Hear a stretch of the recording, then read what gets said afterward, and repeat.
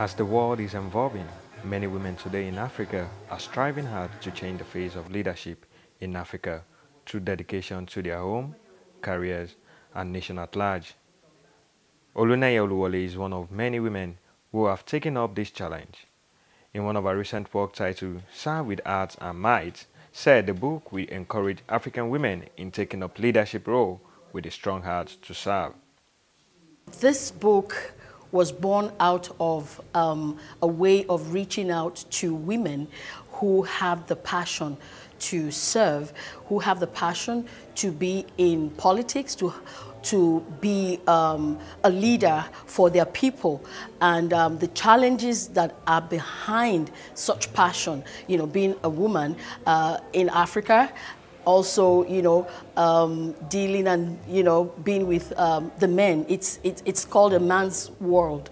But when you have a woman who is serving, there are various challenges that you face. So this book was born out of my, you know, desire to actually lay to bear for women, because there are some women who want to do this, but because of the societal pressure, oh, you can't do it, you're a woman, what would your husband say, you know, this and that. So it's a way of showing people that it can be done, and also to encourage the men to support women who truly have that passion, who truly want to help to make a difference. Oluneye says the message on the book is about patriotism and redirecting our leaders to their goal and call to humanity. First and foremost, I want to redirect our leaders to our national anthem. It's a call to obey. It says, arise, arise, O compatriots. Nigeria's call, obey, to serve. So the first mandate is to serve.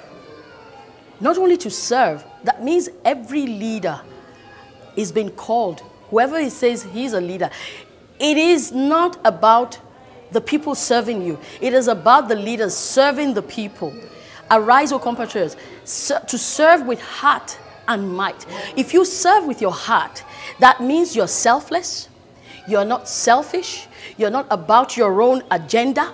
It is about the agenda of the people. And you're serving with your might. That is, you are throwing in everything. Everything that you have got. You're throwing in your person, spirit, soul, and body to serve the people and to make it a better place. You know, I would take them back to the national anthem and to the pledge. Tomorrow Bell, the representative of the Congresswoman, Sheila Jackson Lee, said she appreciated her courage in writing about her experience and the challenge in taking up leadership position in Africa. The courage that it took for this author, with all that she's been through and the obstacles that face women, not only in Nigeria, all across the world, but especially in Nigeria, to be able to go through the tribulations and the trials and then write about it. And to say that even if somebody knocks you down, you dust yourself off, you pick yourself up, and you go on. And to write a book about how you got to put your heart in it. You can't do it for the money or the recognition, because you're going to fail. If your heart isn't in it, you're never going to prevail. And that's what this book is. The timing is perfect for everyone to read this book and see how you can elevate yourself. You have to believe in yourself, and you have to apply your heart. Bell said the Congresswoman is selective about who she gives the award of recognition to. Congresswoman is very selective about who she gives recognition to. And it meant so much to her how the art that this woman is doing is providing and lifting spirits. So she felt she deserved, because when you can paint in a storm, that shows something about your heart. It's easy to paint on a sunny day when everything is fine.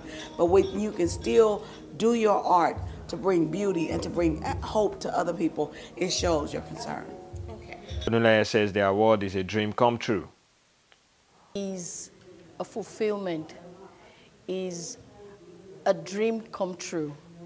It is a dream made real, and I feel elated, I feel fulfilled, I feel that there are more years to come, that I should not relent in my efforts.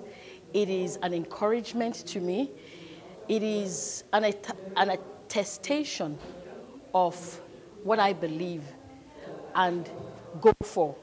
And I want to thank her most sincerely for taking her time, for doing this honor, this great honor to me.